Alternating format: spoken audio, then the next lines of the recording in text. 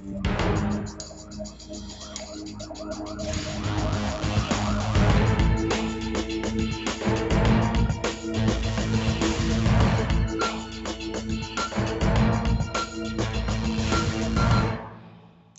evening and welcome to Special Assignment. I'm Ashraf Garda. Tonight we bring you another expose of terminally ill inmates in our prisons desperately trying to get out on medical parole. But do the rules around medical parole apply equally to all sick inmates?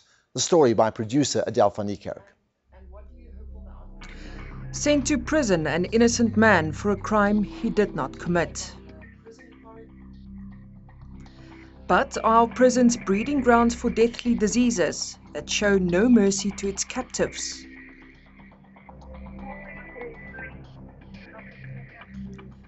After desperate attempts failed to get medical parole, Bobby's only way out was to appeal his sentence. But his freedom did not last long. Bobby was sent to prison to go and die, and that is not supposed to happen. Does proper medical treatment for convicted criminals favor the well-known? And is medical parole meant mainly for the well-connected? While others fight for their lives in overcrowded jails that have become death traps.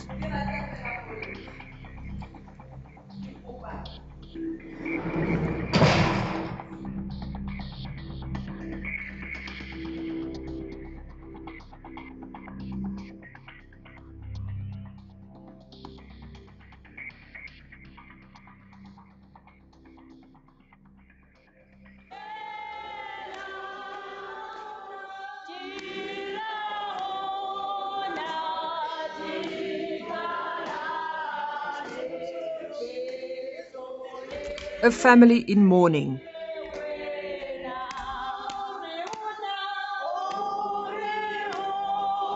Bobby Lepeng's family struggled to let go.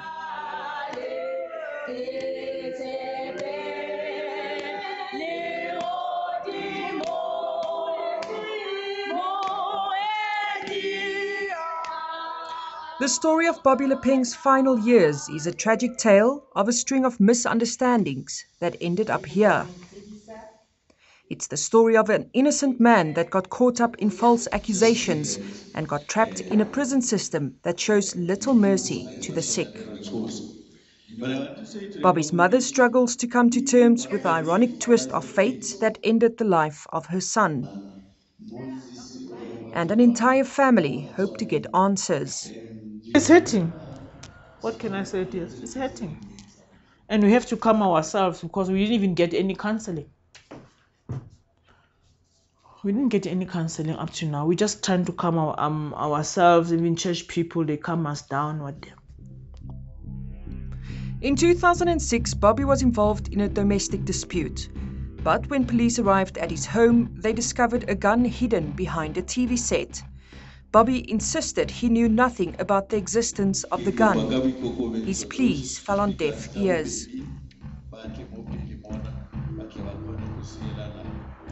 After a drawn-out court case, the domestic charges against Bobby were dropped. But in 2006, he was convicted and sent to the Pretoria Central Prison for the illegal possession of a firearm. Like the prisoners shown in this footage, Bobby now had to survive in overcrowded conditions with sick inmates. He too soon fell sick. He was very ill, Ada.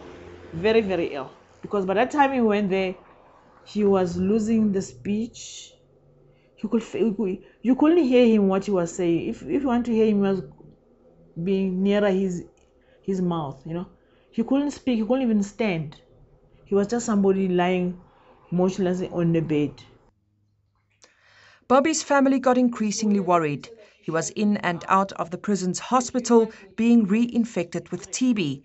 The family encouraged a weak Bobby to apply for medical parole. It's very expensive. We paid him a lot while he was trying to get it. They said to us, everything's beyond them. Only if we can get letters from the Calafong doctors that Bobby is chronic, then they will process that. But without any letters that confirming that Bobby is chronic, it's not possible that Bobby can get medical parole. Because since he's got TB and then the kidneys, those things are curable. They are not chronic, is how they told us. A seriously ailing Bobby realized this was a fight to stay alive. Battling to get released on medical parole, Bobby now set his sight on appealing his conviction and sentence. He just said to me, Fina, pray God that I must win my appeal on the 8th of December, whatever all those. And don't worry anymore about the medical parole. Just forget about it. I'm confident my appeal will be successful. And then the almost impossible. In December last year, a fragile Bobby Lepeng got his conviction and sentence set aside. Justice at last. Bobby could go home. He was lying in the green grass outside when we went and fetched him, of which that particular person was not supposed to be in prison. He was supposed to be in hospital. So he was lying there because he's no more a prisoner. They release him. Why was he lying on the grass? Was he waiting? No, he was sick and he was waiting for us to come and fetch him. Why should they leave him outside, Adele? They were not supposed to do that. Why should they leave him lying there outside and yet he's sick?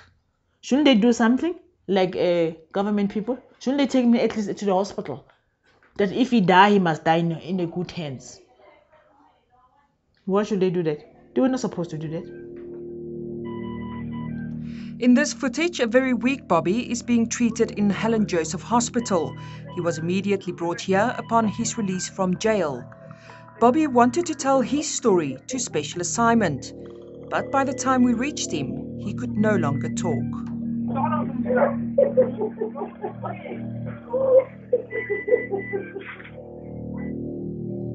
After the break, a dying man's fight for justice until the bitter end.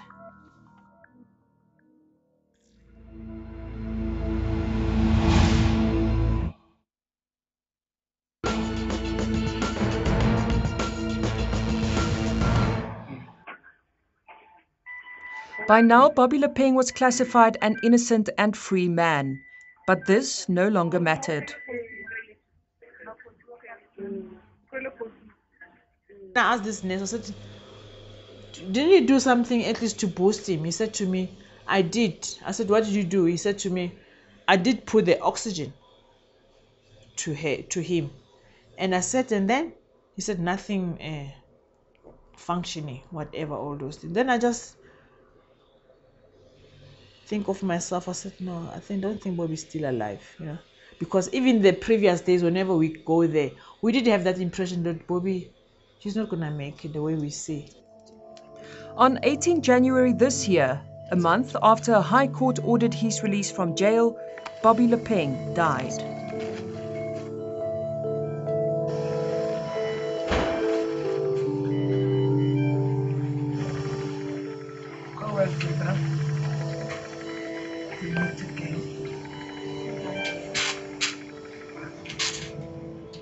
Prison rights fighter Golden Miles Budu says the case of Bobby Lepeng is not a once-off tragedy in our criminal justice system.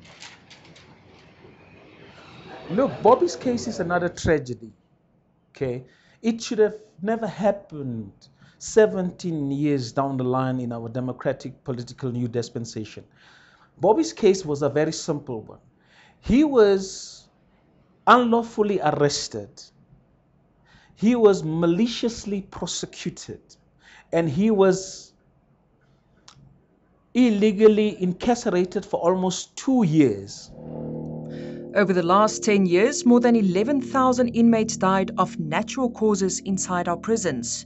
These shocking figures are contained in the annual reports of the Judicial Inspectorate for Prisons. It also highlights overcrowded conditions, making our jails breeding grounds for highly contagious and potentially deadly diseases. He was complaining for a period of over 2 years that he was incarcerated in a communal cell, which was cramped, grossly overcrowded, and inmates were smoking from dacha and any other kind of cigarettes. And some of them maybe were suffering from contagious diseases like TB, and he was complaining that could he please be incarcerated in a cell where there is non-smokers, because he himself was a non-smoker. That never happened. And very, very soon, he fell ill. Clutching to the remaining memories she has of her son, Bobby's family feels let down by a system they believe is deeply flawed. We have realized how cruel is justice. Yep. Because if Bobby was treated like Jackie Selebi, we could have Bobby around us today.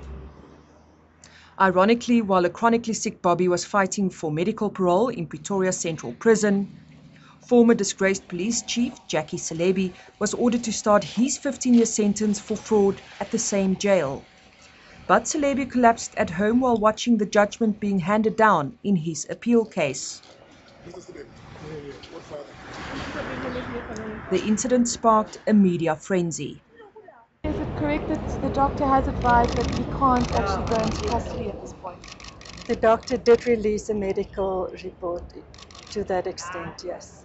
But that will be dealt with by correctional services from now on. Can you tell us what the medical status is, at least, of your client? No, the family asked that it remain confidential, but it is a long-standing illness. Selebi is still being treated at this hospital, amid wild speculation that he will be granted medical parole. The Lepeng family feels Bobby failed to get medical parole because he had no political connections. They didn't do it because Bobby is nobody. Selebi there he is. His the very first day when he was arrested, he didn't even go to Central Prisoner. Bobby did meet him in Central Prisoner. He talked to him and Selebi told him, said, I'm not going to eat this food and I don't need any medication from this hospital, whatever. I'll be taken outside. And definitely, he was taken right to Steve Biko Hospital, where he is even now, getting the best. That's how we took it. Special Assignment could not verify these claims. I suspect that he's just one of those inmates who are not known, and he could just become one of those statistics. Seemingly nowadays that you need to be known, you need to be connected, as high as the Himalaya mountains, and you need to have a bit of a background in order that your matter must receive the attention it deserves. Ke ngoletse minister a letter ka di 20 September 2011. I currently need help urgently. My brother named Bobby's family remembers their desperate attempts to get the attention of the prison authorities, and it remains a bitter pill to swallow, knowing that his medical parole was never approved. They sent him to Kalafong Hospital on the 16th of September. When he was released, it was already too late because he was terminally ill.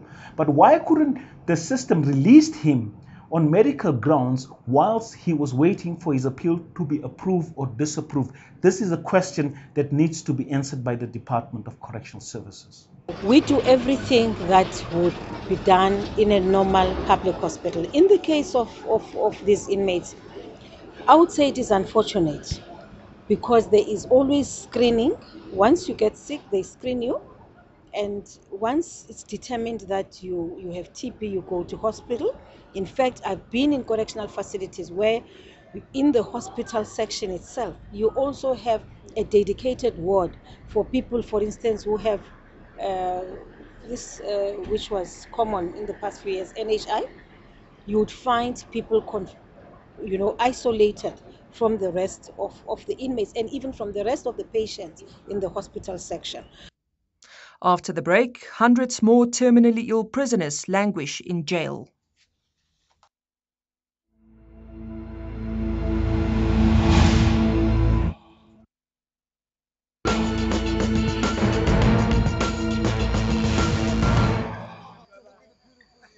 This is the man that sparked the intense media scrutiny of the medical parole system and wide public interest in who exactly qualifies for sick parole.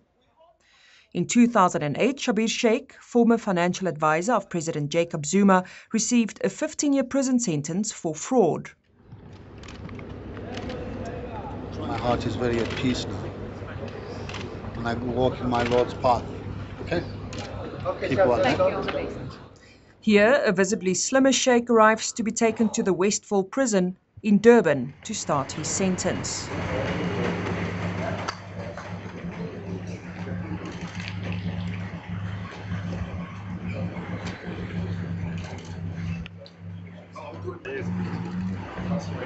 God bless. God bless. Okay, Jimmy, God bless.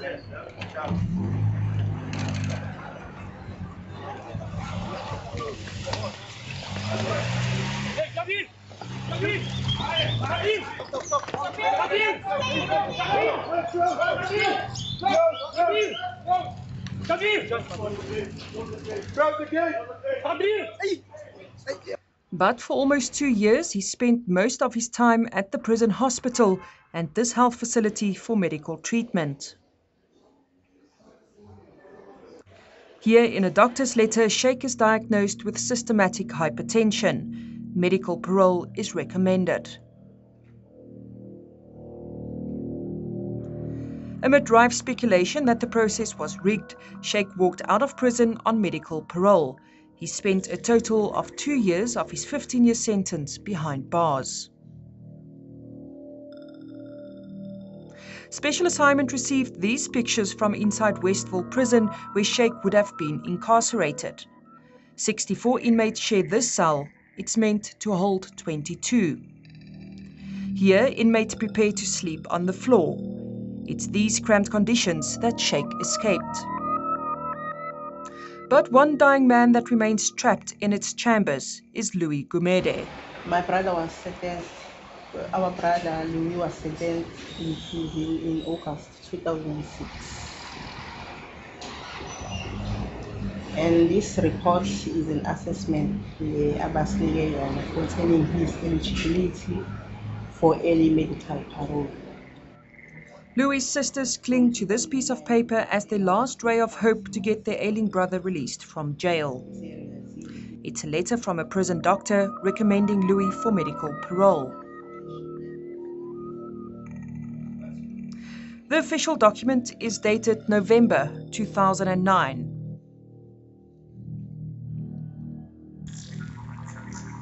It states that Louis is an AIDS patient on ARV treatment.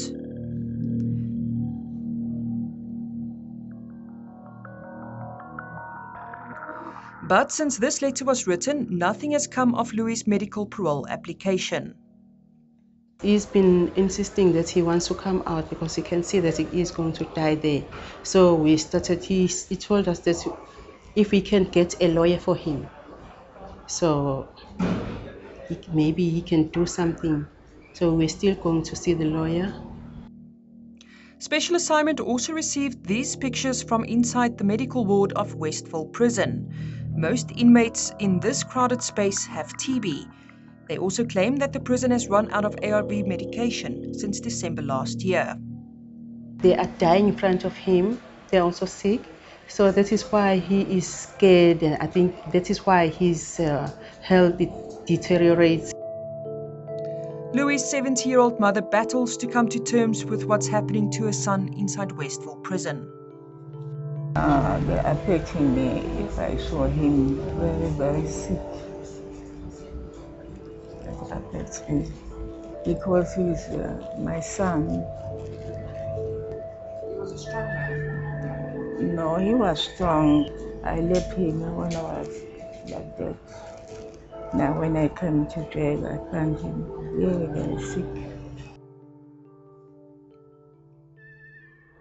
In 2008, Special Assignment brought you these shocking images from inside Modderby Prison, where sick inmates got very little medical attention.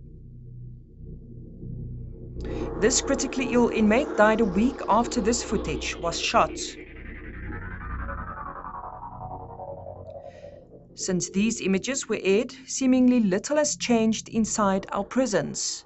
The new amended Act for medical parole will see the appointment of a medical advisory panel to make final decisions about sick inmates. It says that when you are released on medical or correctional supervision on medical grounds in the future, and you miraculously recovered, by the grace of the Father, the Son, and the Holy Spirit, or by the grace of Allah, you will have to be recalled to come and do the remainder of your sentence. But that won't be retrospective. And there is a reason why we believe it won't be retrospective, because it won't then have any effect on our honorable, very sick former offender, Mr. Schabir Shaik. The new medical parole policy, one, will be gazetted, but also the appointment of the new panel of medical experts will also be on that gazette, so that now a new policy will be in place, which would mean that effectively anyone, including an inmate, may initiate a process of application for medical parole. But amendment to the Sick Parole Act is little consolation for the Gumede family. They fear Louis will die in prison if he's not released soon. Okay, bye-bye. I must feel so sorry to see him. He's sick like that. You want to take care of him, yeah? You want to take care of your son? Yes, I'll do.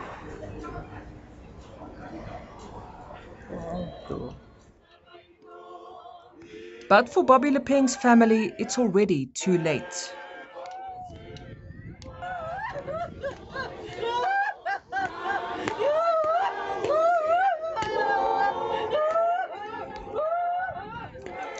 Bobby died a free man.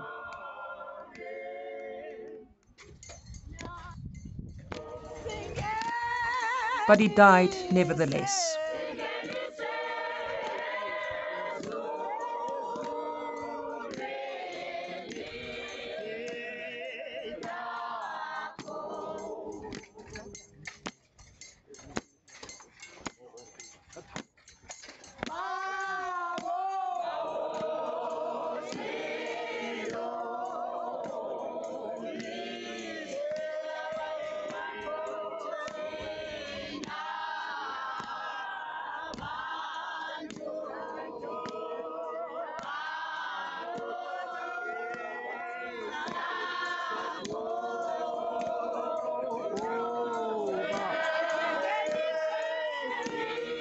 Now, what are your thoughts on the medical parole system? You can send us your comments via Twitter by using the hashtag special assignment. You can also Facebook or email us.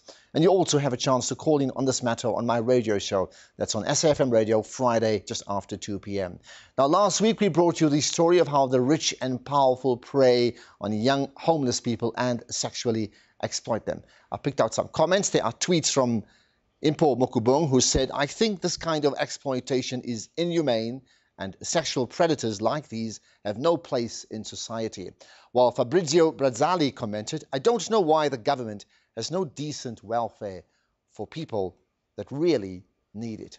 Well, that's it for tonight. Join us again next week when we point out the issues that matter.